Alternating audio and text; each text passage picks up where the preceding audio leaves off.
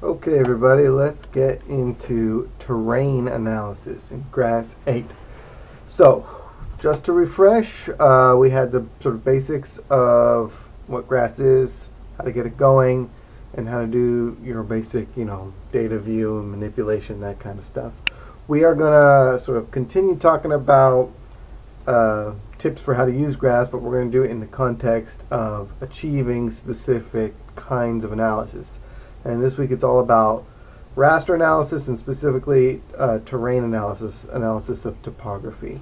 So in Project 2, if you're following along with the tutorial, we're going to basically cover Part 1 and Part 2. And Part 2 is subsidiary to terrain analysis. It's sort of a little bit more vector querying, but it's part of the whole workflow that we're working through in Project 2. So these two things kind of go together. We're going to try and cover them today. So let's get into GRASS. Basically, this is where we left off. I have my map displays and the computational region set to match the Wadi Hassa 30-meter SRTM digital elevation model. I have the Wadi Hassa sites here on the left and the Wadi Hassa North Bank sites on the right. Just to clarify these, I'm going to style them, so I just double-click there to get into the properties. I'm just going to go to the symbols, and for the North Bank survey, I'm going to pick a circle over here, and I'm just going to fill them in red. Why not? Click OK. So there we have the North Bank sites. I'm just going to leave the Wadi Hassa sites with X's for the time being.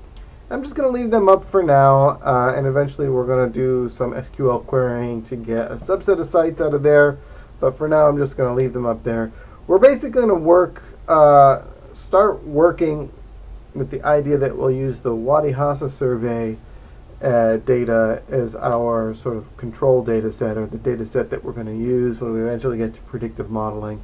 And we'll leave the Wadi Hassa North Bank survey as its sort of testing data set to see if any predictive model we eventually get to in Project 3 has any weight. Okay? A little foreshadowing. But for the time being, let's start, and in fact what I'm really going to do is just to look at the DEM. By default, it's colored in this sort of blue through green to yellow color scheme that's called Viridis, but maybe you want to change the color scheme. So let's work on raster styling. The easiest way is just to double click and you get to the drast. Again, you can right click and go to properties, or you can click on that little box there too. Here you can do a couple of different things, but the first thing you might want to be able to do is to only display values of a certain colors between a certain value. So you might not want to see anything, let's say, below sea level. And so if this map has negative values, you might want to just make those kind of go away just for visual purposes. So you can put 0 dash and then pick an absolute maximum, let's say 1,000 meters, and hit apply. And anything that is above 1,000 meters, it looks white, but actually it's null at this point. Anything below 0 would also be white. In our case, if our map area was a little bit bigger, the Dead Sea is actually just off, that way to the west, so it would actually disappear as well. Now, in this particular case, that's not terribly useful, other than quickly showing us where the 1,000-meter isohet is in our elevation map. But let's say we were looking at slope or something and we really wanted to get rid of some of these other values just for display purposes. This is helpful, okay? So that's basically the only thing you can really do in the drast that is semi-useful, other than load a new map in. To change the colors, you can right-click on this and go down to where it says Set Color Table. And it brings up a module called R Colors. Now, in GRASS, there's almost always 2 or 3 different ways to pull up the same tool. You could get to this from Raster, Manage Colors, R Colors, and as long as we had selected a raster map previously in our layer manager, it will pull in the name over here where it says Name of Raster Map. So effectively, we've done the same thing. If we had more than one raster map, we could leave the same R colors up and just from here select a variety of them, and once we get a few raster maps made, we'll be able to see that they'll show up there And so you can just use the module up and quickly change the colors for all the maps in your layer tree, which is a nice thing because then you don't have to continually right-click and choose, change colors, etc. Okay? So again, there are tabs here along the top. If you don't like them along the top, you can go into the settings, preferences, and I think it's, I have to look at where it is, tools, I think. I never change it. It's in here somewhere. You can put them as tabs along the side if you wanted to. But basically, you're almost always going to have to click on more than one tab in order to parameterize the routine before it does it. So the first tab is the map, only the map selection. You can pick a different map in here. Automatically, our one got chosen. We'll go to the Define tab, and this is where we get to choose our color table. So if we click here, name of color table, we have all of these different color tables that we can choose from. Let's pick one that's SRTM, since this is an SRTM, and just hit run. And you can see the module stays open, and now we've changed the color. And maybe we're pleased with the way that looks, but maybe we think it looks a little bit drab. So what we could do, go back to the Define tab, we could pick another one of these things, and there's one that's specifically called terrain, so we could run that, and maybe we like that, maybe we don't. Or we'll just put it back on the SRTM, because that was the one I wanted to show you with. We could do something called stretching, or equalizing the color scheme. And it may or may not work, depending on your data. But what you would do is just check this box called histogram equalization, and hit run. And it may look terrible like it did here, because it's going to pull the values to the extreme from the 0 point to the maximum point, but only with the data that's in your working computational region. So in our case, SRTM color scheme has this dark color, which is supposed to represent things below 0, because it does show the ocean and that kind of stuff. So it's not the best color scheme to stretch like this.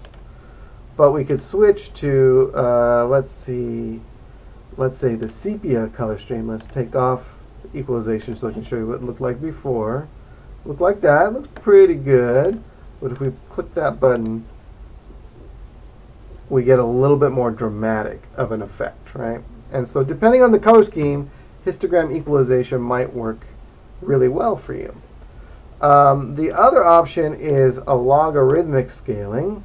And if we do that, it really, in this case, kind of washes that out, because what it does is it starts off with big increments, and then the increments get smaller, or the other way around, small increments, and then the increments get bigger over time.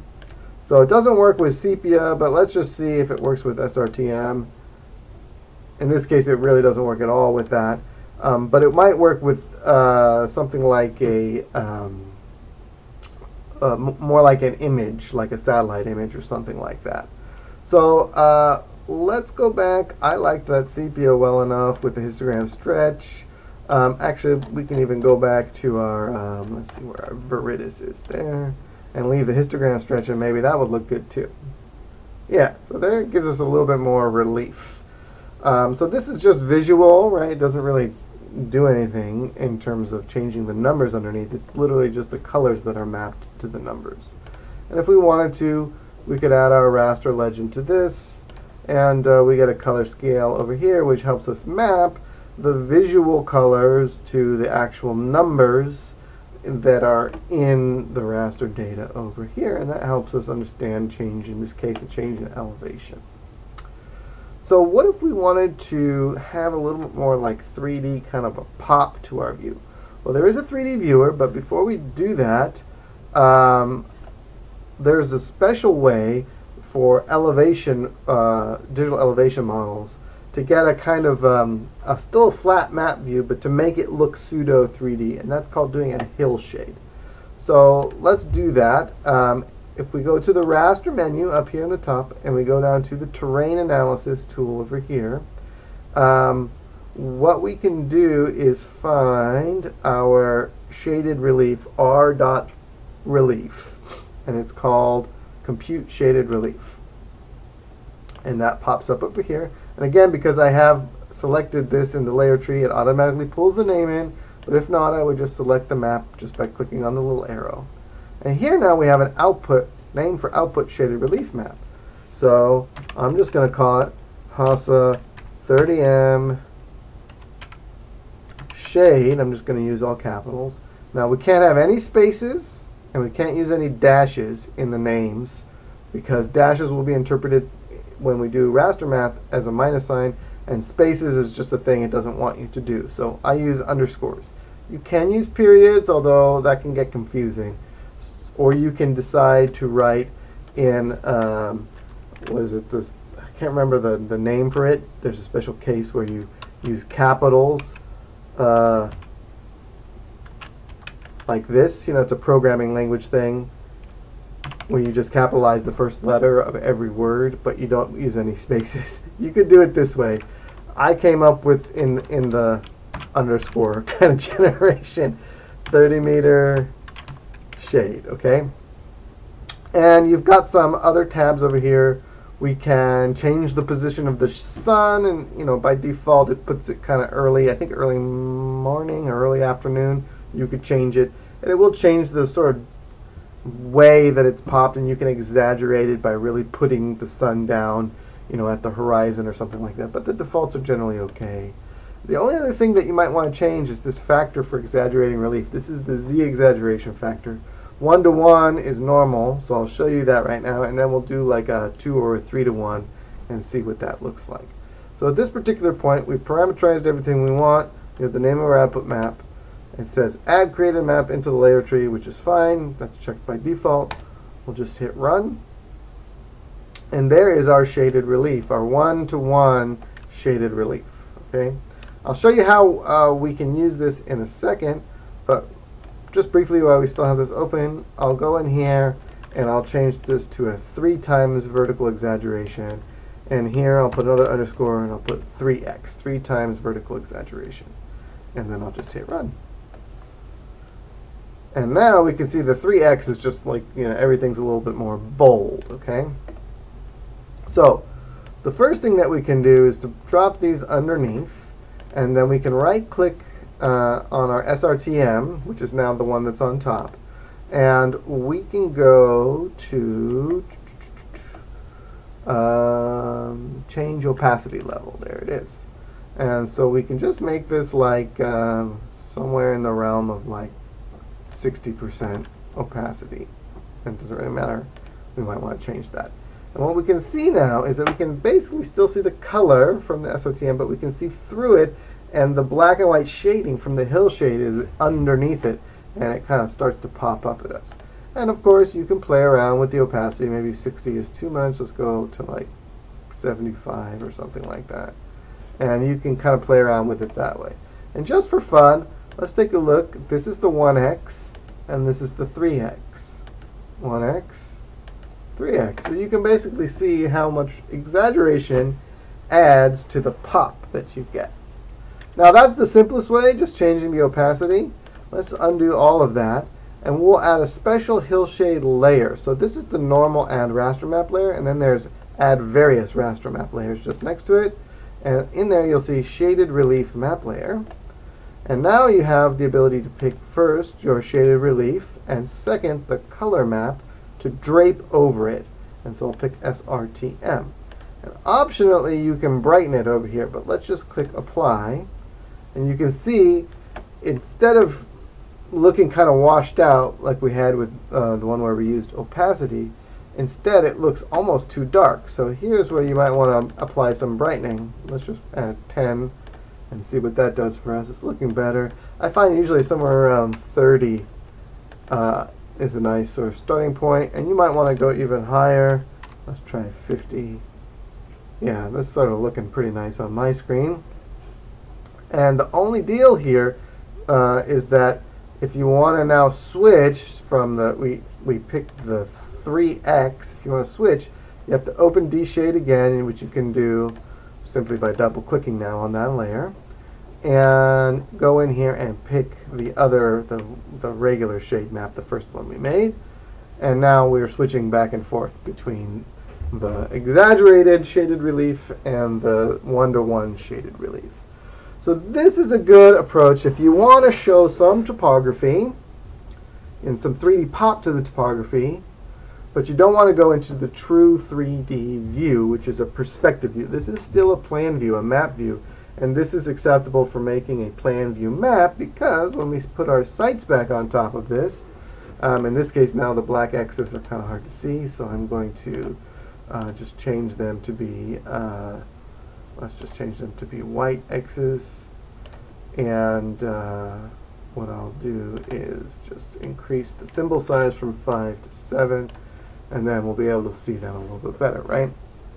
So what we can do now is have that topography shown in pseudo 3D, but have it still be a plan view map so that the horizontal distances between everything is still to scale. Okay, so this is really good for making little figures where you want to show something about the topography, but you also still need to show your data in plan view. Okay, so let's go ahead and uncheck everything here.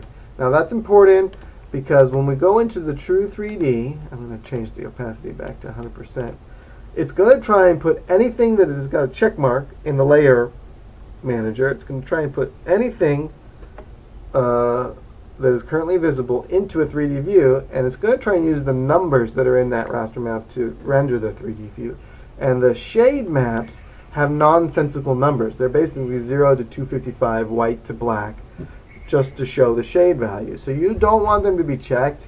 And in this particular case, I'm just going to right-click and remove those layers to get them out, and we'll leave the other one unchecked because maybe later we want to work with it at some point when we make a flat map. But to switch to the 3D view, just make sure anything you want to visualize is checked, and then go over to the map display and click where it says 2D view and switch it to the 3D view.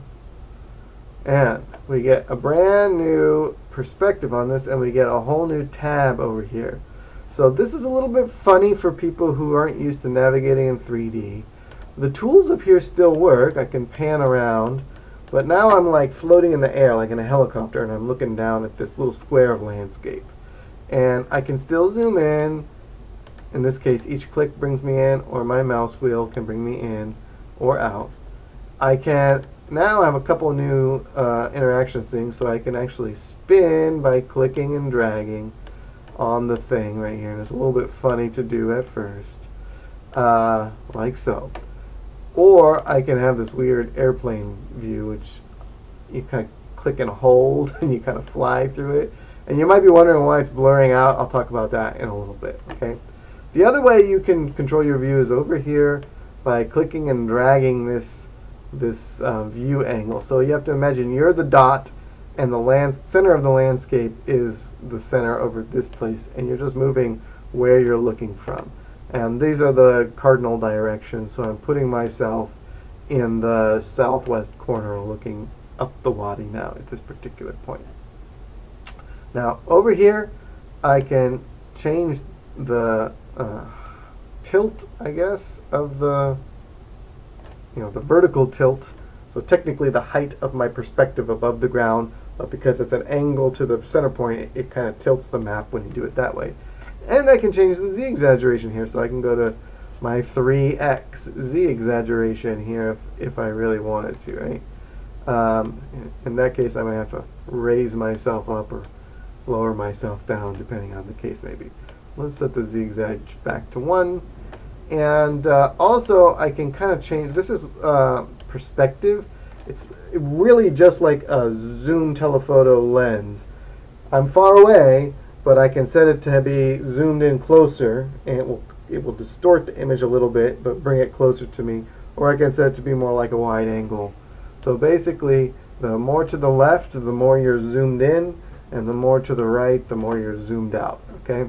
So by default, it's usually set at a reasonable perspective somewhere there. And then tilt is the XY tilt, and we usually want to leave that at 0. By the way, you can just enter 0 in there and hit enter, and it will put it wherever you want. So for example, to set the Z exag to 5, I can just put 5 and hit enter, and I can put 1 and hit enter. That's a little bit more precise, okay? And then there's some navigation things. Look here, and then, oops, I'll put my arrow, and I can click on the map, and it will center that point, and depending on how my perspective is, it might throw it off to the side. I can always hit click center and it resets it to the center. I can look from the top. I can reset to the initial conditions. So there's a lot of useful little buttons there. I'll just make this guy a little bit bigger so that everything shows up. I can change the background color if I don't like the white. I can change it to black, or I can change it to gray or red or whatever I want, right? I'm just going to leave it on white, like so. So that's the View tab. We have a Data tab, and an Appearance tab, an Analysis tab, and then an Animation tab. So the Data tab, if we had multiple layers loaded in here, and you can have multiple layers loaded at the same time, it can get confusing, but you can bring them in here and you can actually separate them so they're hovering above each other. There's a lot you can do in the 3D view. But really what we typically want to do, the first thing, is to change the resolution. There's a fine mode and a coarse mode, and by default it sets it to lower than the native resolution of the file you're looking at. Here it's set to 6-cell resolution. Let's just change fine to 1, and if we hit enter and we go back here and just drag around to a view that we like, let's look at it from this side, and I'm just going to zoom in a little bit more. So now we actually see some detail in the landscape because we're showing each individual cell at the native resolution of, let me get a better perspective on this. And again, the 3D perspective navigation is definitely something that you're going to want to play around with and get used to. In fact, I'm going to make my screen over here bigger. Hey, get big. There we go. Yeah, that's something like so seems reasonable to me at this particular moment. Okay. Let's now, when we now set our Z exaggeration, it's actually going to be a bit more useful of a thing for us to be able to do. Okay. And let's see if we're looking directly this way and bring ourselves back down into, I'm just trying to get you a nice view. There we go. And so now we've got, maybe 3 is too much, so we'll go down to 2. Now I've got a nice perspective on some of this topography, but it looks still pretty dark, right? So from the Data tab, we'll go to the Appearance tab, and here we can crank the brightness of the sunlight up, and we can reduce the ambient light or increase the ambient light to sort of wash it out a little bit more or less. And we can change the position of the sun from morning till afternoon if we wanted to, and we can really drag it out. So depending on your view, a morning sun might make it pop a little more than late afternoon sun. Noontime sun is probably going to make it look pretty washed out, but early morning sun can really make some of these shadows pop. And you can change the height of the sun, and you can really exaggerate some of those shadows. And again, this is all perspective, okay? You can also here place a north arrow. Now the north arrow is going to be dependent on the perspective, so if you put it far into the scene, it will look smaller than if you place it closer to the scene, right? Because remember, this is perspective. You can set an absolute length for the north arrow, 2,000 map units, and then when you place it again, place again, it will get smaller in this case because this will actually be 2 kilometers in length. You could add another scale bar here, but I find if you scale the north arrow, it's good enough. And again, this is you know, not an analytical figure. This is just a subjective perspective figure. You can add vectors to the surface over here.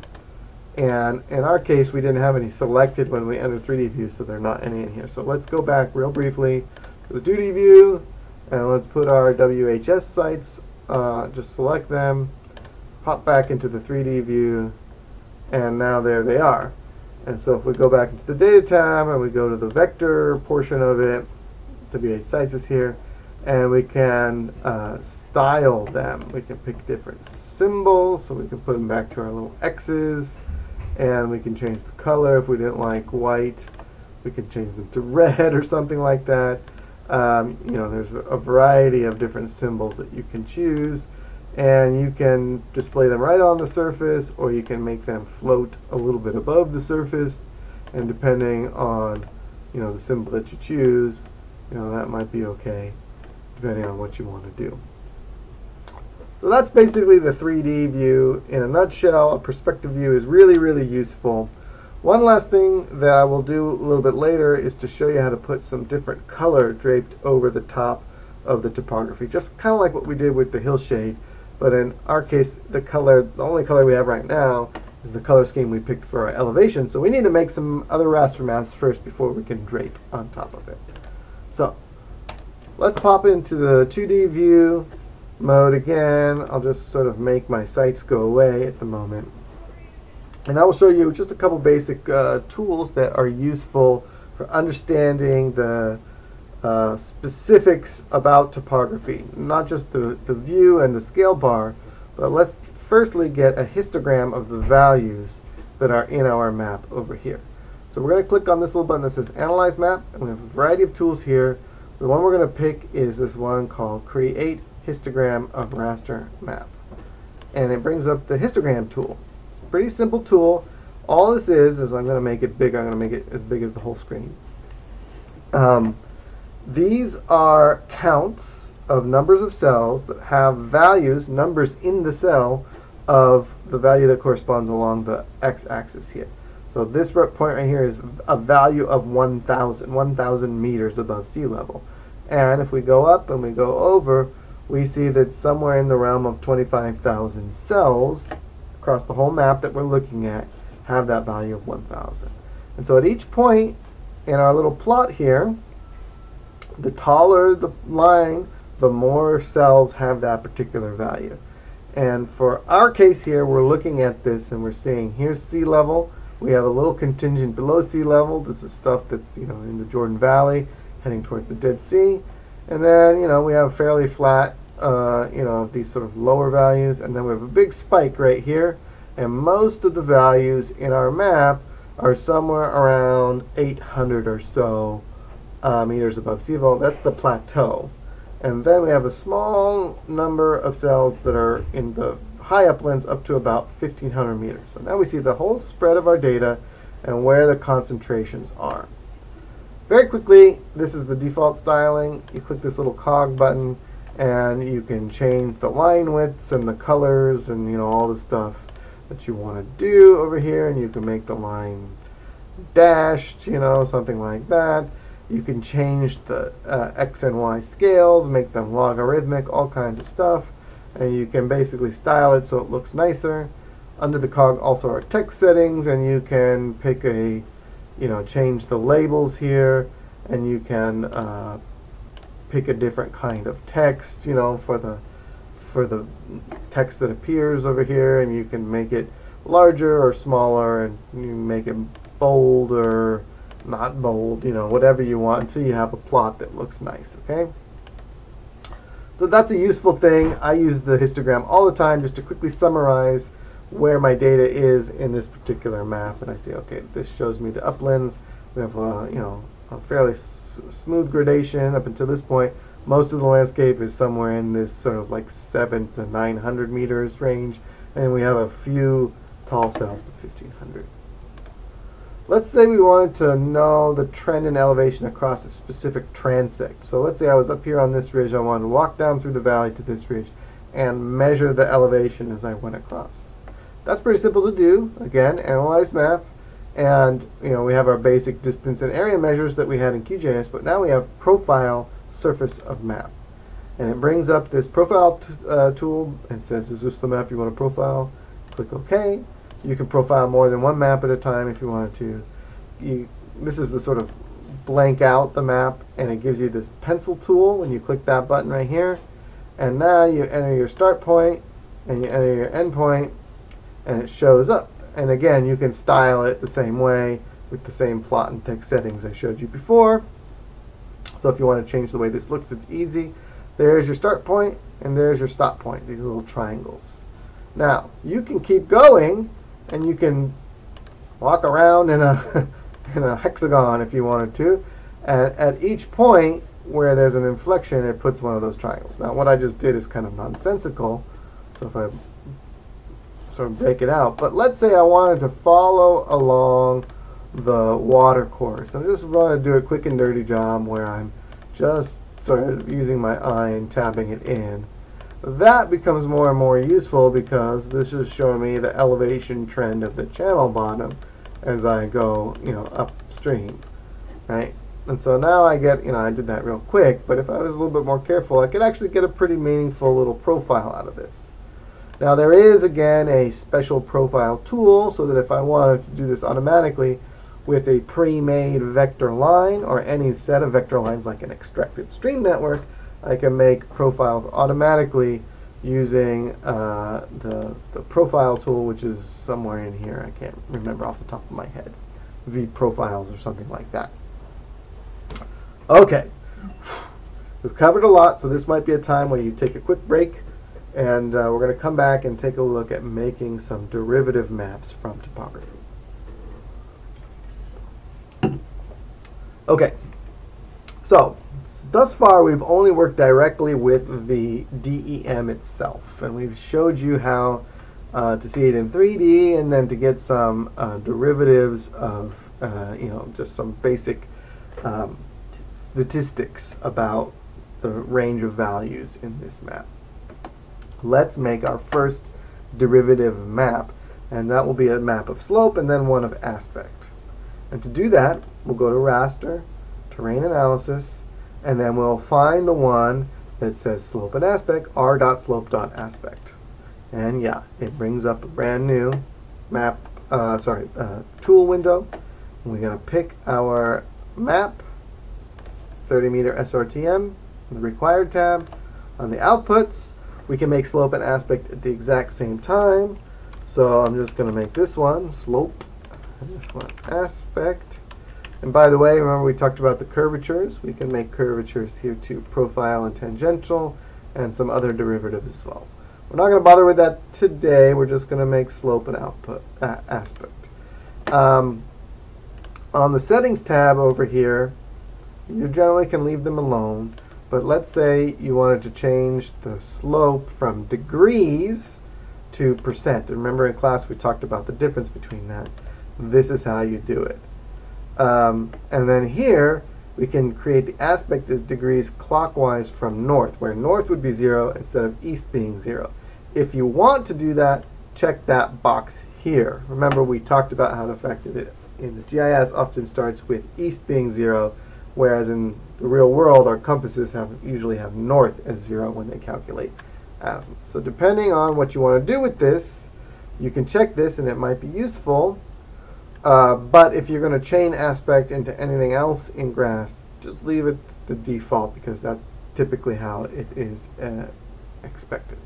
So we'll just hit run and we'll check through it and we'll make our two maps. And again, because we had add created maps to the layer tree, it adds them in there. Now here's aspect, and the first thing you're going to notice is that it looks kind of like a hillshade map. They kind of work with the same algorithm.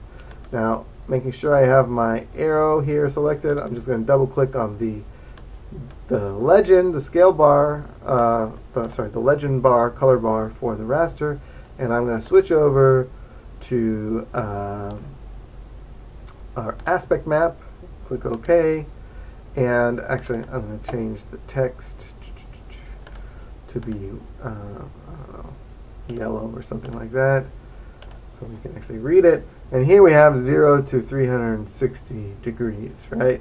So basically it's just, around the clock on the degrees. And the color, the lightness or the darkness represents which direction you're facing if you're standing on that slope. If we look at the slope map, they have a nicer slope color scheme that's automatically associated with it. And so let's pull that up like so, and I think yellow will not be a good choice, so let's pick, maybe let's pick black and see what that does. Okay, so here we have our slope, 0 degrees, basically flat, and the steepest slope we have is 72 degrees, which is pretty steep. It's like cliff edge, kind of a steep thing. But basically we can see here values across the map that change from 0 in the flattest areas, and as we get to the edges of the canyons, they get very steep. Now, a useful thing will be to display this color on top of maybe our hillshade. So let's load up our hillshade again, and double click on it, and then name of raster to drape. We'll instead now pick our slope map, click OK. And that's looking a little better. I think it's actually too bright in this particular case, so I'm going to darken it. Yeah, and now we're really starting to see things a little bit better here. And likewise, so uncheck that. Only check the SRTM and go, because we're going to switch back to the 3D view. So now we're in the 3D view. We go to our Data tab, and we pick our 30-meter SRTM. And here we have surface attributes, and we can click the slope map and put the slope map on top of it over here. And of course, just like before, we might have to play around with our brightness and maybe even our sort of viewpoint so that it makes a little bit more sense for us. And we'll have to get ourselves a little higher off the ground, and now we can start to see the patterns, right? A little bit better. Drag where I want to be. There we go. Okay?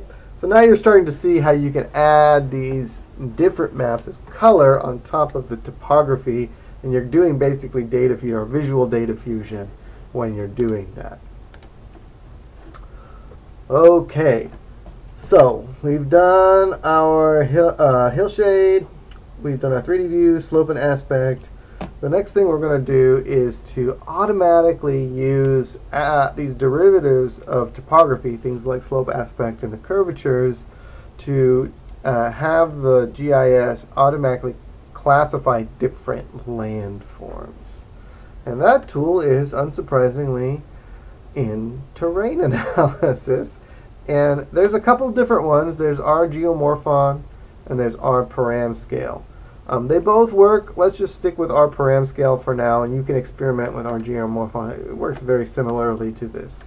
So we're going to pick our input SRTM, and depending here on what we want to output, we can give a different name here. So before I put the name of the output map, let's just take a look at what we can do with this module. And again, I want to just take a plug. They all have manuals, and you can read all about the different things in the manual. Okay, so I always recommend click on the manual. Okay, so firstly, we have the size of a moving window. A 3 by 3 is a fine scale moving window, just 3 cells by 3. But we can increase. We can go from 3 by 3 to 9 by 9, or we can go to 10 by 10, or whatever the size we want to do. We can increase it, and that will change the coarseness of the scale of whatever features this thing is going to find. And here's the parameter. Let me just make this screen a little bigger for it to calculate. So we can just run a moving window and get the average elevation within that window. That's the default. But we might want to calculate slope at a coarser resolution, because maybe a broad scale slope is an important aspect in, let's say, site location behavior. The finer scales of slope doesn't matter. They're just looking for a general surface trend. Okay. Aspect, profile curvature, cross section, all kinds of stuff. You can experiment with using this tool for those things and see how it works as you change the spatial scale of the moving window. But what we're interested in is feature. And features are classified landform features. And this, in the manual, shows you exactly what these are. Peaks, ridges, passes, channels, pits, planar areas, and stuff it can't compute. So if we do this now, and we run, let's just call this landforms 3x3, because we want to put the spatial scale of the moving window. And we hit run.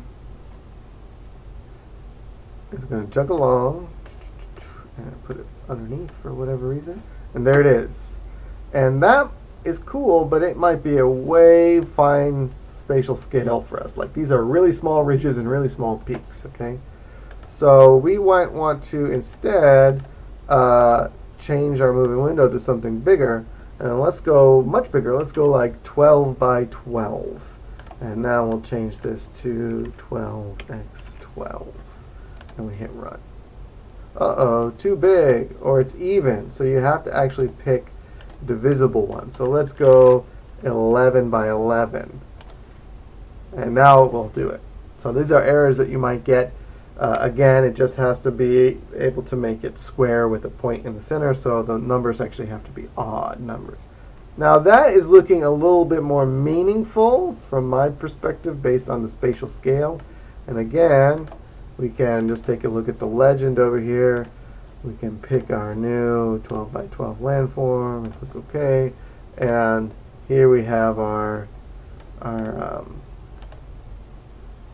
let me just resize that to something like that, just to make it smaller.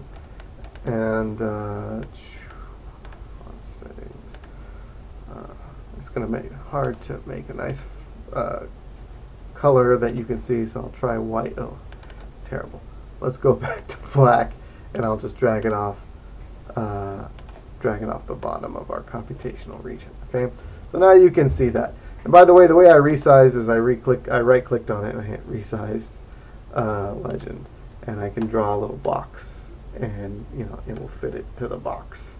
So if I want to make it big, I can do that. I can make a big box like that, and it'll make a giant legend. If I want to make it small, I can draw a much smaller legend. It will fit it to that space. Okay, so pretty useful little tip there to know. Okay. So now I think you can see how the spatial scale of the moving window is going to make a difference for the scale of your analysis. You need to pick a spatial scale that's meaningful. A 3 by 3, and remember we have 30 by 30 cells, is going to be, what's that, 120 by 120 square meters. That's pretty good size.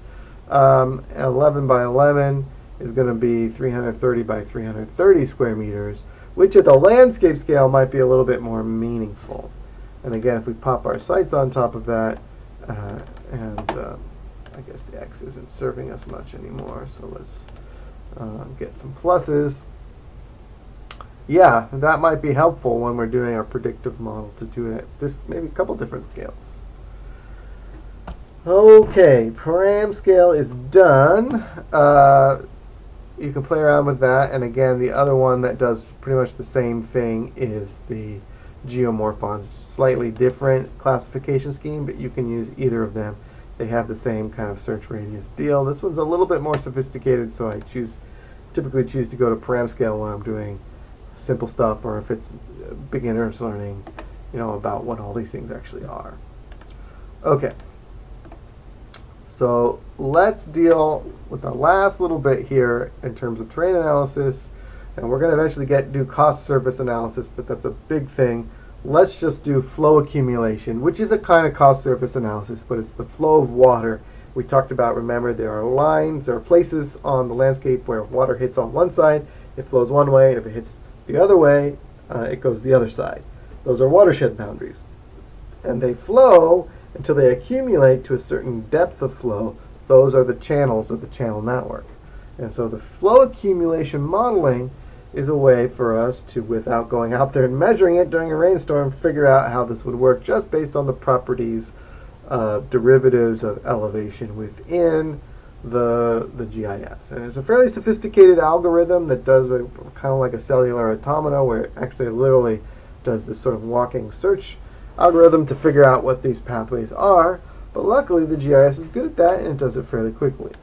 We'll go to raster, and now we'll go to hydrologic modeling, and we'll pick one called R.watershed, watershed analysis. Now, here we have our one necessary map to put in, which is our DEM.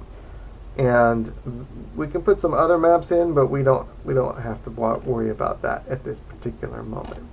Now, at this moment, we're only going to do flow accumulation, but this will actually try to automatically delineate watersheds, and you can get maps of the watersheds out. That's a little bit more advanced than what we need to do at this moment. All we really want to do is to get the flow accumulation map, because we're going to use it as we go forward in our predictive modeling and stuff that we're eventually going to do. And we also want to extract a stream network. I want to show you how you get a vector lines map out of this to show you where the centers of the streams might be.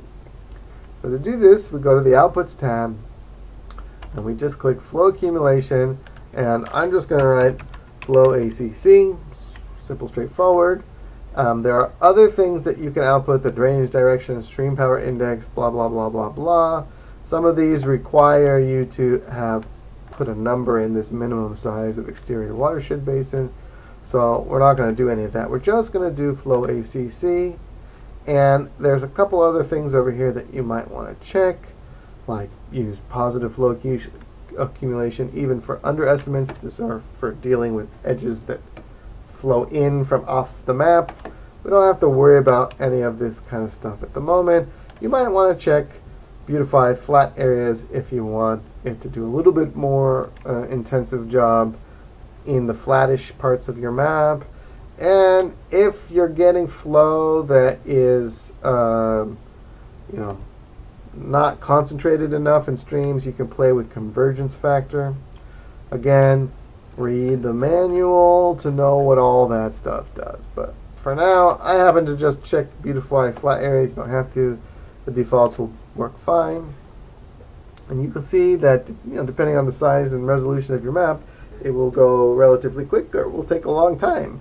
But basically what we got going on here is, let's get our Flow ACC in there. And let me resize this. We have a map of flow accumulation. Now, the only bad thing about not checking the positive flow accumulation for likely underestimates is you get a bunch of negative numbers if you got flow coming in from off the map, which in most square maps you will. So let me just click the positive one, and if I run this now, just watch what happens. It says, sorry, the map exists, can't do it. So what you have to do is on the optional tab, find allow output files to overwrite existing files. That's a safety check, right? So don't check that unless you want it to overwrite the output files, because by default it's trying to save you from accidentally overwriting something you didn't want to overwrite. So now I checked it, I said I want to overwrite it, it's going to overwrite it, and now just watch what happens when it reloads. All the values are positive, and you can actually see quite a few of them get really high. So all these dark numbers here. If we wanted to, we can double click on our legend and we could thin it, or where's our subset? That's what we wanted to do. And we can draw a cutoff. It looks like real quick it turns black. So the min would be 0 and the max would be let's just put 1,000 like that. Hit apply, and let's even go one more 0 so we get some, maybe even one more 0. Okay, too many zeros. Let's go to 30. Yeah, let's go to 30,000. That looks like it'll give us basically the range, a meaningful range of colors. Now, it's important to note that we are truncating this legend, so the values go up beyond 30,000. So, if you use this to make a figure, you want to make sure you say that you truncated it, or change these numbers to basically be 0 to a lot. Just make it a relative scale or something like that, okay? So basically we can see what's going on now. We basically have a whole bunch of the landscape with not very much flow accumulated, which is good. And we can actually see, so if I zoom in on one of these little areas, we can see how it starts to concentrate into a variety of stream networks. And by the time it gets to the center streams, the value for flow accumulation is big, okay? So let's just click around with this query tool, which I'm not sure if I showed you yet or not. It's pretty straightforward. Just click, and whatever map you have selected over here, it will show you the values. It's very similar to the little query button in QGIS. So here where I clicked was a value of 380. And if I click there, the value is 41,000. So if I like this little light blue stream as an actual stream, I can see that it starts somewhere around 200 or so, the value for flow accumulation. Now that's going to be useful for when we want to extract our streams, because we have to tell it when we think we're in a stream and when we're in a gully or a hill slope or something like that. So if you want these light blue things as part of your stream network, you have to give it a value that's low enough so that it will capture all the light blue things. If all you want is blue or dark blue, you can click around. We can zoom around to a place where we're transitioning from light to dark blue, like there. And we can click like right here, and look, it's like 1500 would be the number that we're going to use to say only streams from 1500 and higher. So click around until you figure out where you're comfortable and where you want your stream networks to basically start. And again, zooming in is useful. And make sure, again, you have the map flow ACC selected, because if I have this one selected and I click over here, I might think I'm querying flow accumulation, but in fact I'm querying elevation. All right. If you have both of them selected, by the way, you'll get values for both of them. You just might have to click on this little arrow to see. So that's kind of a fun and useful thing over here. So values for flow accumulation and values for elevation at the same time in the same place. The other thing I could do is, let's just select flow ACC, is to show a histogram. I've used the histogram a lot for this kind of stuff. And in this case, I would have to change it to logarithmic on the x-axis, I believe. Oh, maybe, sorry. Logarithmic on the y-axis. Oops. Plot settings. Yeah, and then I could start to see, where cutoffs might exist. But probably simpler just to click around with the query tool, like I was showing you. Okay, let's extract the stream network. To do that, going back to raster, hydrologic modeling, and then we're going to go down to r.stream.extract, extraction of stream networks. Now, it will do the flow accumulation for you if you haven't run it already. I just wanted to show you the flow accumulation map. So you can choose here the SRTM, and then we're going to come back to this value we have to type in. Or you can also choose the created flow ACC map, and that will just speed it up. It won't have to remake it every single time. So I often do that if I have a flow accumulation map. But you will also have to put the elevation, because it's anything with a red asterisk is required. It just won't run without it. And here's where we put that number. So if I liked 1500 as my cutoff, I just type in 1500 right here. And that will be the minimum flow accumulation for it to be counted as a stream. Anything smaller will not be in the network of streams. Anything larger will be. And then output maps, we can do it a raster map of the streams and a vector map of the stream. And we could also put flow direction. So let's do streams both as a raster and as a vector, because we're going to use the raster for when we do cost analysis. So we just want to make it right now. But typically, you're mostly interested in making the vector map, because this is a nice hierarchical nested vector map, and you can do network analysis along it, and you can do things like stream order and that kind of stuff like we talked about in class. So here I'm just going to write streams 1500, just so I know my cutoff, and I'll just do the same. Now they can have the same name, but because one is a vector and one is a raster, it's not going to get confused. It's going to put them in their place, okay? If you really want to, you can call this one vect and this one ras, just so in your mind when you're looking at your list of maps, it reinforces what is actually there. Now there's a few other things that you could check here, but it's probably fine at this particular moment for the basic run that we're doing here. So hit run. You can see it's already doing its flow accumulation, but that's okay. And boom, there we go. Okay, so what do we have out of here? Let's just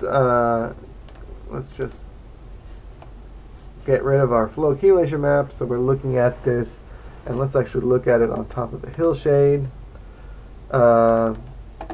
And for the hillshade, I'm going to go back to just the